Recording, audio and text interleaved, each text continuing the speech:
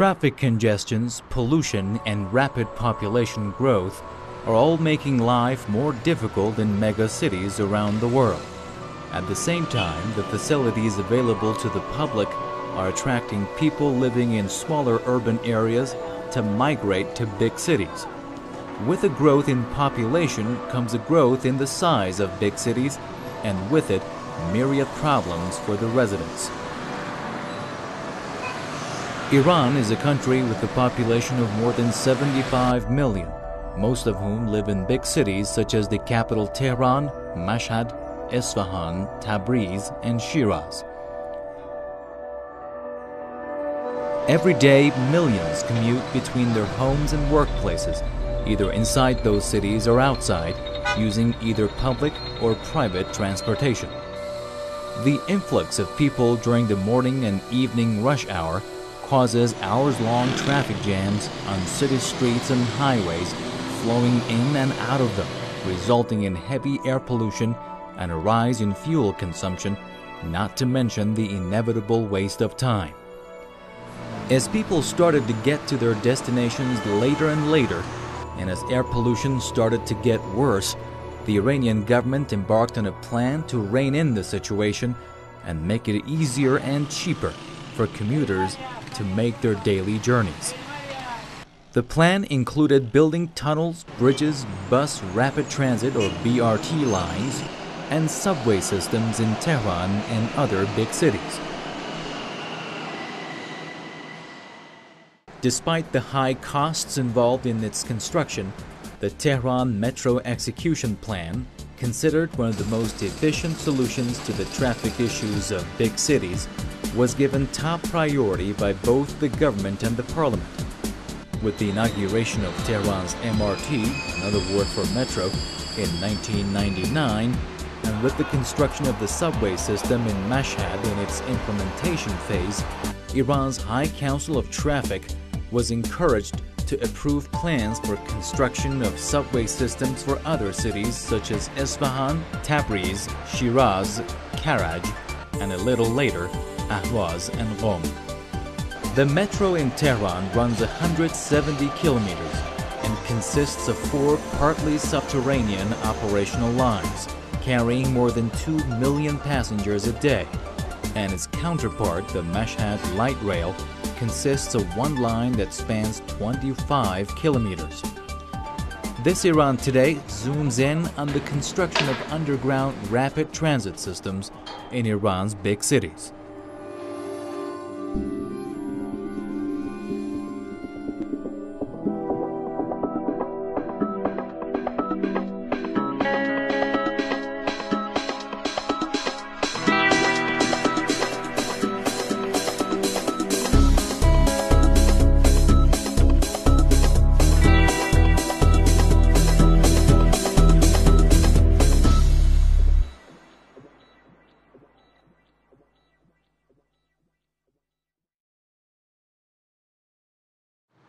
One of the biggest issues facing the Iranian government and big city dwellers is traffic jams. The long lines of slow-moving cars on the streets and highways, the painful waste of time that could otherwise be put to much better use, the millions of liters of fuel consumed, and the nerves that are frayed. And with one new car ending up on the streets of this country every 20 seconds, it looks like traffic jams are here to stay. هرچی ما معابر شهری رو توسعه بدیم، هرچی آزاد راه بسازیم، بزرگ راه بسازیم، بالاخره اینا یه روزی پر میشن به دلیل اینکه عرضه افزایش. However many streets we lay, however many highways and freeways we build, it's never going to be enough because demand keeps going up. And when commuting between any two places is made easier because of a freeway, people want to use their own cars to get from A to B. The number of cars each family has gone up. Instead of having one car, they have 2 or 3. So all the highways and freeways are packed with the ever-increasing number of cars, until eventually there is no space for new vehicles. It's a vicious circle. Factories churn out new cars cramming the streets, and we are busy providing everyone with their own vehicle instead of thinking about how to best facilitate people's commute. حمل و نقل انسان محور سبب شده که در واقع ترافیک بیش از گذشته بشه. Merely building more roads isn't the answer to traffic jams. We're talking about a city where some 400,000 new cars are entering its streets, and nowhere near as many are being written off every year. Therefore, you'll always have traffic-related problems.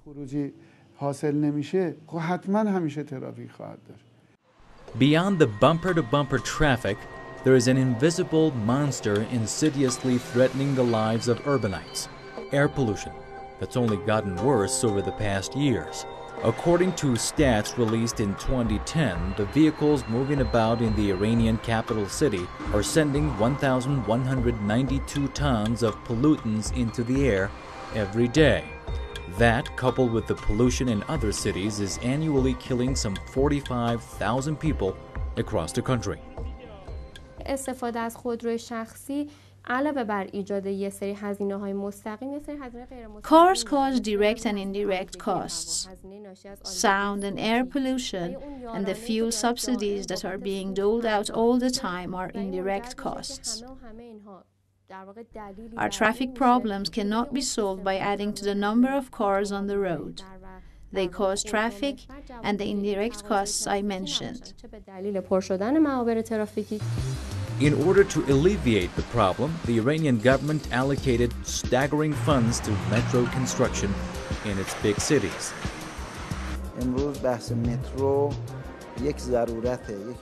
Given the sheer size of Iran and our populous cities, the metro is absolutely vital. Tehran itself has a population of 12 million and its suburbs 1.5 million. Pollution is a major concern. Our hospitals are constantly battling conditions caused by pollution, and traffic congestion is a daily nuisance. So we need the metro system. 1.5 میلیون جمعیت ساکن هستند. در برنامه‌ای که مجلس و دولت در سال 86 In the year 2007, the government and parliament agreed on the fuel consumption management law and the expansion of inner and intercity transportation fleets. They decided to provide the grant for 70% of inner city trips to be made via public transportation. And of the 70%, the subway in Tehran was supposed to account for 10% of the trips, and the ones in other megacities up to 30%. It all began in the country's most populated city, Tehran.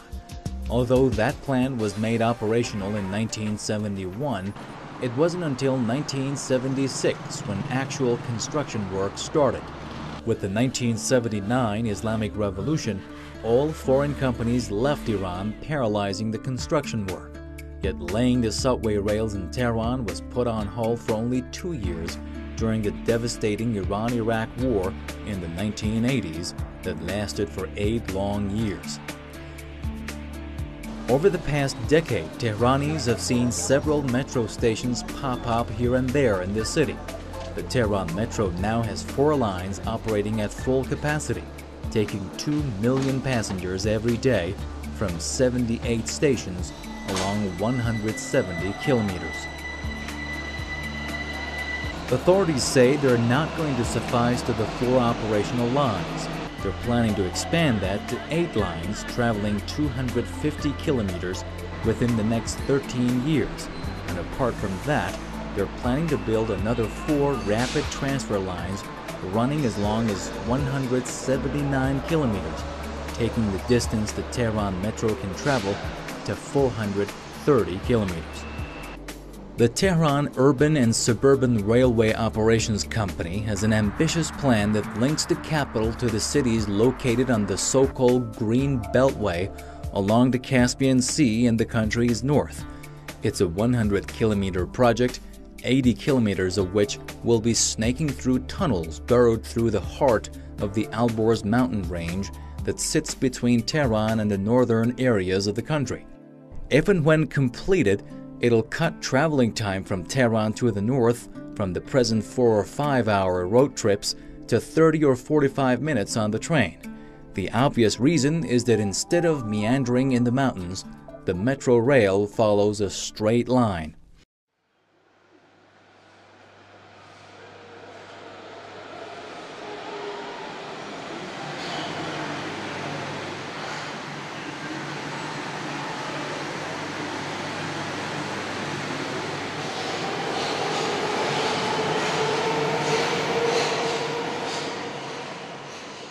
Despite its short history, Tehran's metro has been able to win a good ranking among similar networks in other parts of the world. According to the most recent statistics, with a network length index of 120, Iran's is the 21st longest metro railway in the world. The most outstanding feature of the Tehran metro is the ticket price, the third cheapest in the world thanks to the subsidies from the government. As for the ticket price index, we are the third best in the world, meaning we are offering the tickets at a lower price than their real value, and we're compensated via the subsidies provided by the government. If we continue according to plan, the Tehran metro is going to be one of the 10 best globally. As for the number of stations index, we still have a long way to go. Obviously, we're going to see more stations built if everything goes according to plan. After days of correspondence and phone call exchanges with the Tehran Urban and Suburban Railway Operations Company, we were finally told we could interview Habil Darvish, the man filling the highest managerial position in the company. But to our disappointment, he canceled minutes before the interview was to begin.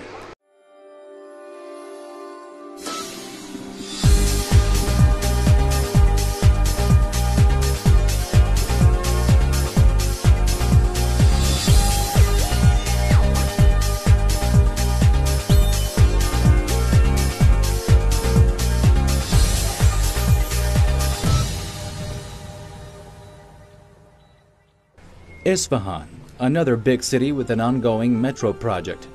It's a city located in the center of the country and home to some of the most important historical sites in the world.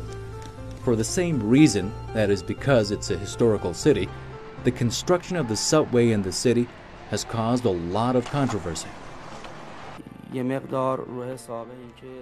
Because Isfahan is a historical city with sites registered on the World Heritage List, more caution is being exercised in building the metro there, and naturally it's going to take more time. The UNESCO representative who visited Isfahan was impressed with the work we are doing, because the precision with which we are working is more than the global average.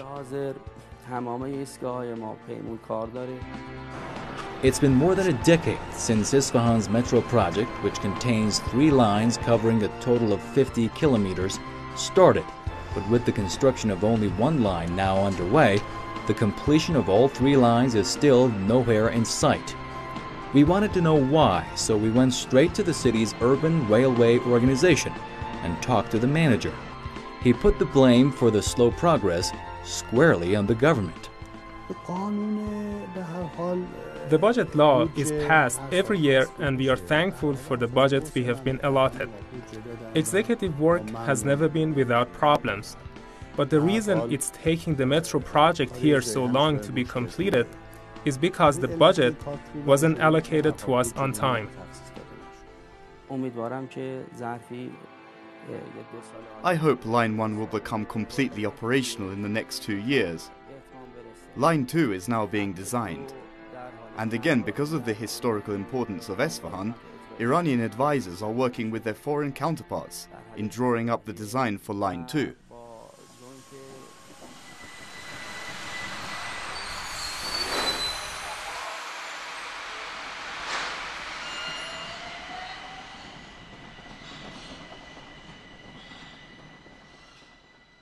Next in line, Shiraz, the 6th most populous city in Iran's southwest.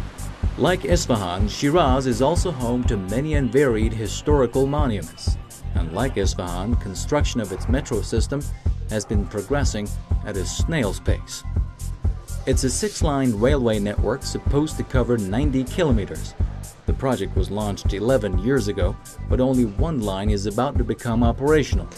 We sat down with the managing director of the city's urban and suburban railway operations company. The problems involved range from ownership issues to unexpected problems that the terrain has posed to us. As you know, Shiraz is a historical city, and part of the metro railway was planned to go past the area where the Vakil Bazar and Argov Karim Khan are located. Something like that required special measures, so we would protect those historical sites from damage. Therefore, we took the necessary measures, and the job was done successfully.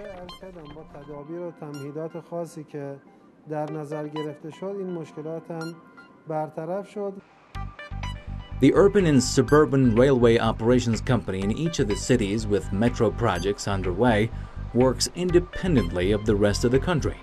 And as independent companies, they can contract the project to Iranian or foreign engineers. But we decided to ask Operations Director Hassan Moradi about the extent to which they draw on domestic know-how in implementing the project in Shiraz.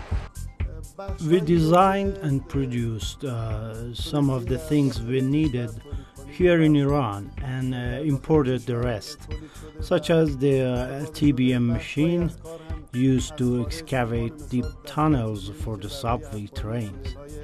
TBM is a joint product of Germany, Sweden and France. But when we imported machines like that and assembled them here, we realized that we could domestically produce some of their parts. We wouldn't have to pay for the spare parts. Luckily, we've learned many things about the production of such machines.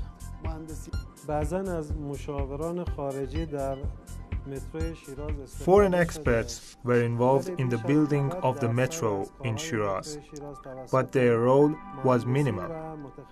The foreign experts did the first assessment of the plan, but the Iranian experts are taking care of the rest of it, from tunnel excavations to lining to installation of everything inside those tunnels. Apart from operational glitches, Iran is grappling with other problems equipping its cities with the subway system. Since its nuclear energy program was thrown into the spotlight in 2003, it's been slapped with several rounds of US-led sanctions. The sanctions, Western countries claim, are aimed at slowing Iran's nuclear energy program's progress towards supposed weaponization, a charge the Iranian government categorically denies. But politics aside, the fact is the punitive measures are directly affecting infrastructural projects underway to make life easier for the general Iranian public.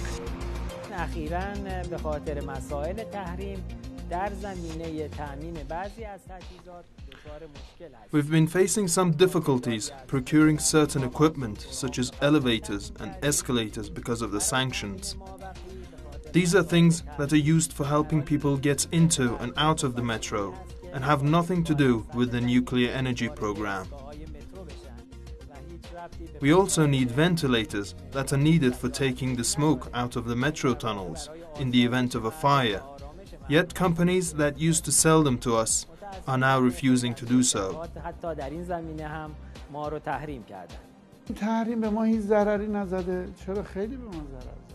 We won't say the sanctions haven't had any impact on us. They have stalled our progress. Have we sat back and waited for them to be lifted? No, we haven't. We are moving on slowly, but we are moving on our own. Sanctions have helped our industries, our engineers and construction companies to become more dynamic. So they have done us as much good as harm.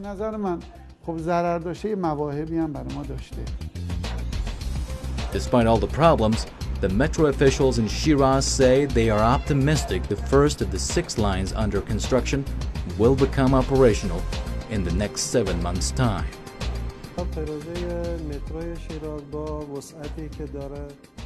Phase 1 of the Shiraz Metro will come online by the end of this year and will hopefully ease the traffic problem in Shiraz to a great extent. Phase 2 of Line 1 will become operational next year. The rest are now in their preliminary stages, and we hope we'll be able to implement them according to the plan.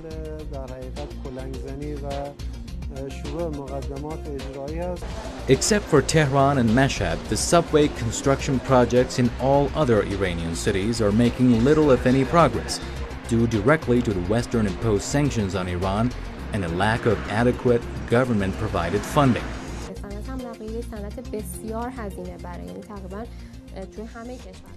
Transportation is a very costly industry. It's the same in all countries. It's not limited to Iran. I'll give you an example. The cost for the construction of 1 kilometer of a 2-line subway rail can run up to $80 million, much more than the cost of a kilometer of railroad connecting two cities, which adds up to around $8 million. The reason is the building in the city, the tunnels that have to be dug, among other things. All of that pushes the costs up. Another problem here is that half of the funding for metro projects has to be provided by the government and the other half by the municipalities. But the point is that except for Tehran's municipality, the ones in other cities in Iran cannot afford such high costs. That's one of the biggest reasons we aren't able to move on according to plan. یه دلیل خیلی عمده وجود داره که ما خیلی مطابق برنامه‌ها پیش نمیریم و تقریبا از برنامه‌ها عقب هستیم. Hamid Reza Fouladgar is a member of the Iranian parliament. We asked him if the legislative body had any plans to change the status quo regarding the subway projects underway around the country. I think if the new parliament wants to do something about the metro project, and if it wants to outperform its predecessor, it has to implement the fuel consumption management and expansion of inner and outer city transportation law. A part of the public and provincial budgets will have to be allocated to those projects. It has to facilitate ways to secure funding for those projects, such as foreign investment, selling stock, and engaging the private sector.